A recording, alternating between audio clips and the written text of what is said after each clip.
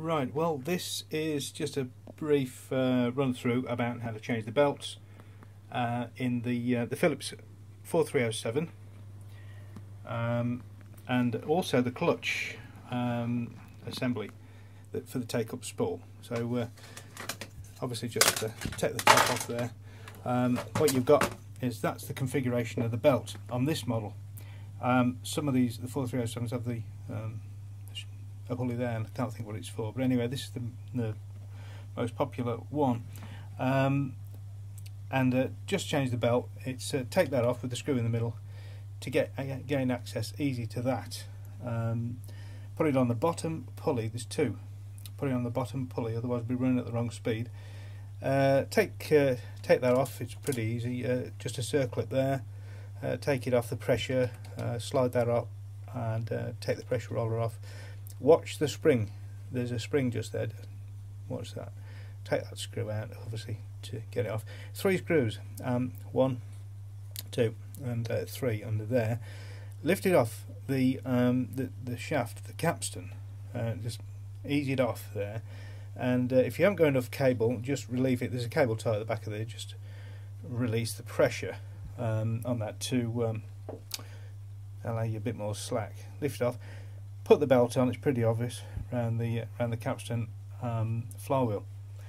When it comes to the, I'll just prove it's working. Look, that's the take-up spool now working since I changed the clutch rubbers. When you get these, and they've been standing for a long time, the rubbers perish, as you know, and because it's Phillips, don't know to be too frightened about it. If you fixed a few Phillips in the past, you'll know what I mean. Take that off. Then there's a circlip underneath the chassis. Unclip that off the shaft and take out the clutch assembly. And when you take it out, you'll find that it's the whole thing's perished. That belt goes around the outside of the top pulley there.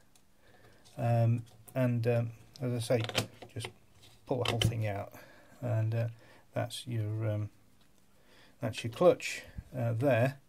And what you've got when you take it apart, you'll see that all the rubbers are perished. Now then, I haven't seen anywhere on the internet or YouTube about this model, about these clutches. So I found that 3/4 diameter seals, and they're just under 1/8 of an inch thick. Don't seem to be very critical. And you clean that up, get all the rubber off, the old dissolved rubber, and press one part in there. That's the one-way clutch, and that's all you do.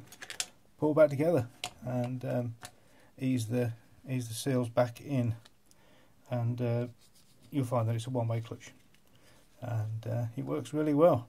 Those seals you can get from the toolbox, you know, the high street toolbox shop that sell them all in this handy size for about £3, and that's the one there that I used, and it seems to work fine.